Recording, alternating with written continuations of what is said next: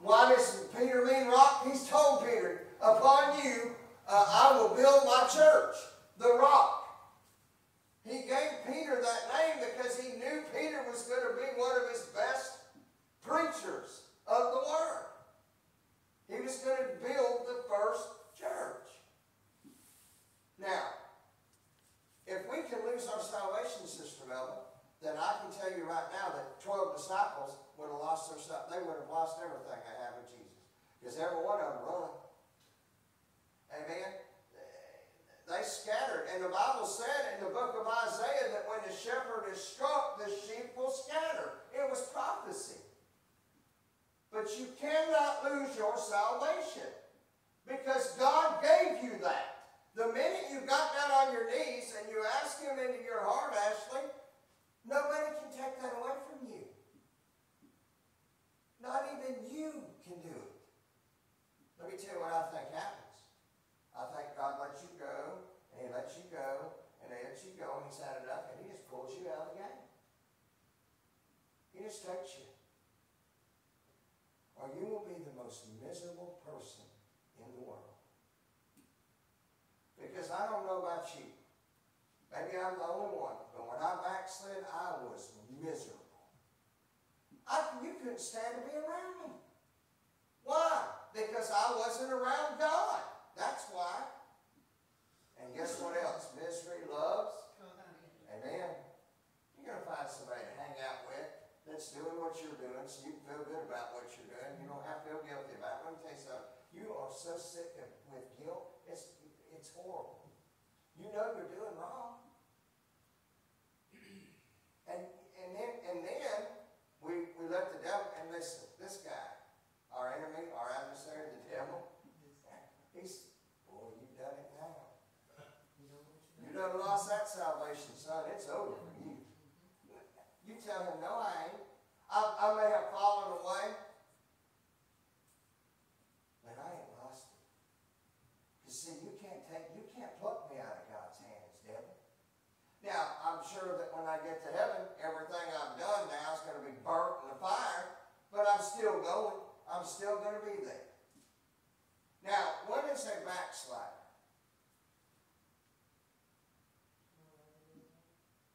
Somebody who is what? Fallen out of the will of God. See, this is where I get confused about all this. And I can understand if you are, because I just told you that your salvation cannot be taken away from you. And nobody can take it away from God. But you can backslide. And then the Bible says in the Word that backsliders won't enter the kingdom of heaven. So, what do we do? What are we doing here? Let me tell you what's wrong with this whole conversation that I just had with you. Where that is mentioned in God's Word, it's in a different context. It is to be interpreted different. Go back and look at what that passage means when it says backsliders will not enter the kingdom of heaven. And look what that word backslider means in that particular context. And you will find that it may not mean what you thought it meant. That's why you need a Strong's when you're studying God's Bible.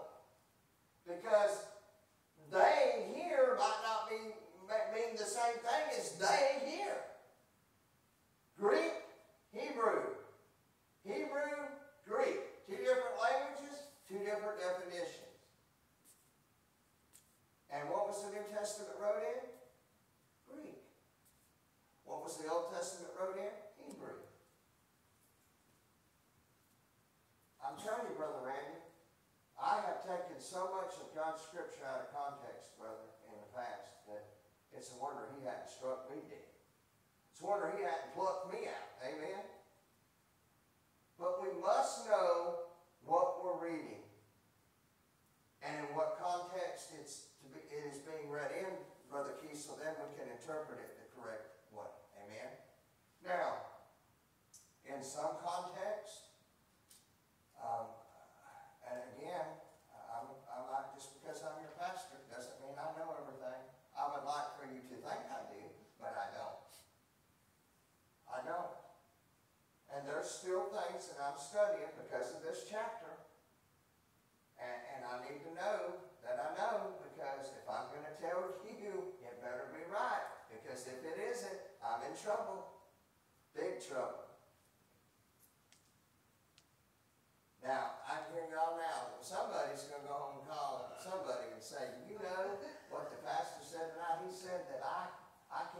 my salvation. Now, that's not what I've been taught my entire life since I've been in church since I was a kid. And every time I heard you can lose your salvation and you'll burn in hell. You can't listen. You can't. Because the Bible plainly says, and I've read it, and I read it to you, and I'll give you the scripture so you can take it with you tonight, that no one or anyone can pluck you out of God's hand. Your salvation belongs to God. He's the one who gave it to you. If your salvation can be taken away from you, then why was Jesus even crucified? You know that in the Old Testament, all the way up until Jesus was hung on the cross, that there had to be a blood sacrifice for the sin. And that everybody who was asking forgiveness, they would touch the head of whatever animal was being sacrificed so they could lay their sin on it when they sacrificed it. Well, he was the final sacrifice. If your salvation can be took, Jesus died for nothing. Because what is salvation? Here's the kicker, and this is where I'm going to close with tonight, and this ought to close and seal the deal for you. Repentance. Salvation is repentance. And where there's no remission of sin, there is no repentance. In other words, if you don't feel guilty about your sin, you're not going to ask God to forgive you. Well, guess what? Sin should make you feel bad and feel guilty. That's why, by the grace of God, Jesus Christ crucified, God glorified, and we're rectified. Amen? So, we can go to Jesus, who now is at the right hand of the Father, the right hand of power. We can go to Jesus, Brother James, and he's sat right beside God, and this is what he's saying. This is what JR really means. Don't listen to that. Let me go ahead and tell you what he's really trying to say. He's our intercessor. And he's telling God, that one's mine. My crucifixion allowed him to have salvation because of his repentance of his sin, and now he belongs to me forever. Because God doesn't go back on his word. He made two covenants, two promises to prove to us that he wouldn't lie. He told Abraham that he said, Abraham, I'll make your seed as the number of stars in the sky. Amen? Amen. Not only that, he said that he so loved the world that he gave his only begotten Son, that whoever so believeth in him, here's the promise, should not perish, but have everlasting life. That, my friend, that, my beloved, is called salvation. If God tells you it's everlasting, who can tell you any different? Amen. You know why God couldn't make an oath to anybody? Because there's nobody of his greatness. And I told my brother this. It took him a second. And I get it because it did me the first time I heard it. Do you know, Miss Lena, that we are our reward in heaven? Do you know that you were going to be greater in heaven than the angels are? Because Jesus said, you have believed and not seen. They have seen the Son of Man, but you have believed and not seen, so greater is your reward in heaven. Amen. And he's like, how in the world, JR, this is what he said, and he was being serious. How in the world, JR, am I going to be more important than an angel? They are at the throne of God right now, praying to him, and they have seen him. I ain't even seen him yet, and I said, that's why. Because you haven't seen him and you believe. We believe in something unseen. Yet we believe. You'll never convince me of any different. I see no flawless when I look at the nature. I see no flawless when I look at the human body, how it functions, how our eyes sees, our ears hear, our heart beats, and the minute it stops, so do you. I'm telling you, every single beat, Jesus is sitting there squeezing it with his own hand, and he will continue to squeeze your heart until God says stop. Because who holds your heart? Christ Jesus and Jesus alone. Why? Mount Calvary, salvation. we got saved, Brother Keith, God didn't even know you. Every prayer you prayed was never went, never flew. It was like, you remember paper planes we used to make?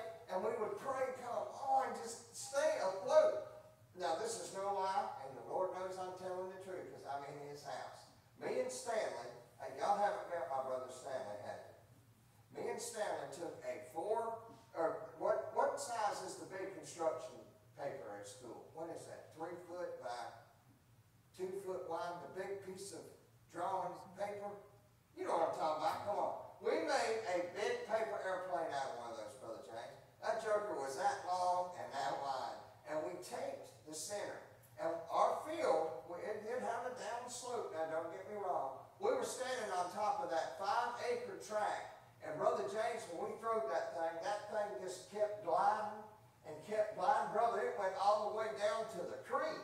And that was 3 acres wide. That plane, it was almost like there was a motor on it. I just stood there watching it. Stanley's trying to chase it and catch it. He never does. And of course, it landed in the creek. And that was the end of that one. But we had the longest flight in North Carolina. We flew longer than the first one did. It was amazing. That is what we're doing with the Lord Jesus Christ. Listen, you're in flight. Guess who's holding you afloat? He is.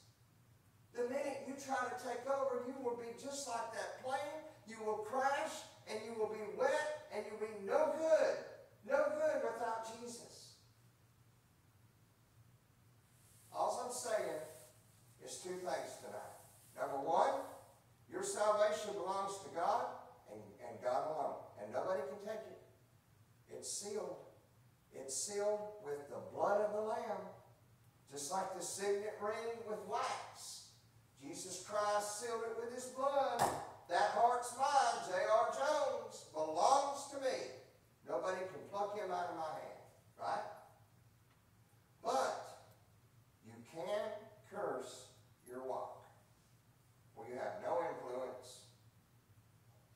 When people hear you talk about the Lord of Lydia, if you have blown your testimony to the point where you just blew it out, in other words, if, let's say, we're going to forgive you because we love you, but you won't have no influence no more. The once influence you had, you can take that influence and trash it. You understand that, right? We can do things in our walk that causes us to have no more power, no more influence, no matter what church you go to, no matter where you're at. And I'll tell you why you won't. Because God ain't going to let you. You know why? Because you crucified his son again. So yes, you can mess up your salvation, but you cannot lose it.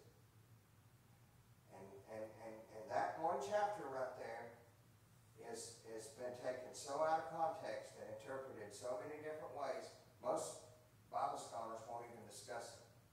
Because there's so many different takes on that one falling away, that verse 6, falling away in verse 6. Because of the way it's wrote, which if you read it, this writer is talking to the saved. He's not talking to the lost. He's talking to the saved. He is telling them that if you're not careful, you can fall away, you can slip, you can mess up in your walk, and it can cost you dearly. That's what this writer's saying. If you read on past it, I don't know why this is so complicated for them, because if you read on past it, it says once you've tasted the good of God, you don't want anything else. Nothing else tastes as good. I have done many drugs. As I've told you, I'm not ashamed of my past. I'm ashamed of what I did in my past, but I'm not ashamed of my past. Nothing has made me feel like the Pentecostal Holy Ghost fire from heaven. I've had the Spirit on me so strong, all it done was drove me to the ground that I couldn't even breathe, let alone walk. At least when I was tore up, Brother Randy, I could walk. I may have took the scenic route, but I got there eventually. But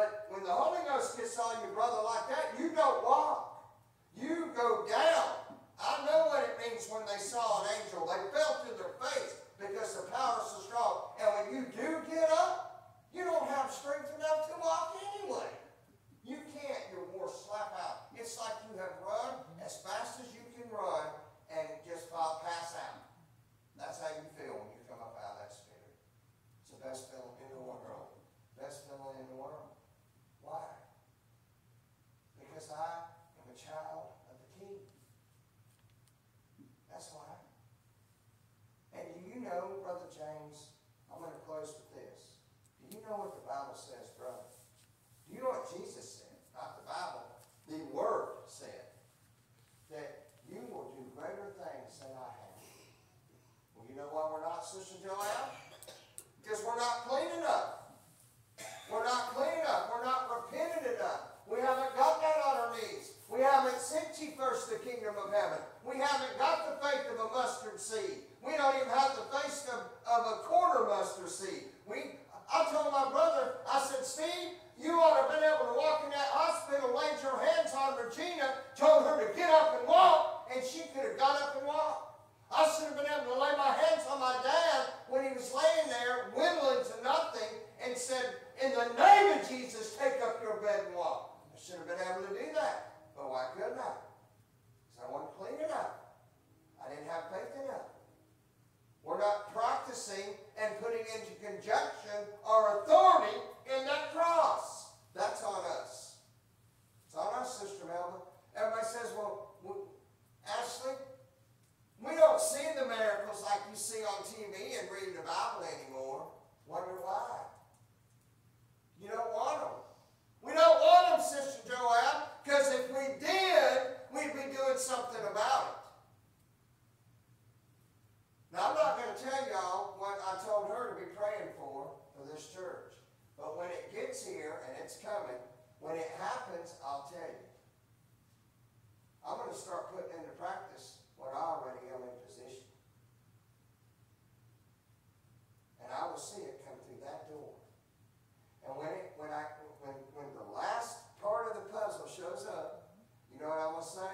I'm going to stand up in this pulpit, and I'm going to say, I want y'all to look around for a second, and I want you to count something. And I'm going to tell you what to count, and the count that you count will be the exact count that me and her are praying for. Now, you can mark it down. It's almost 2024. It's not going to be hard to remember when we've done it, because it was the weekend,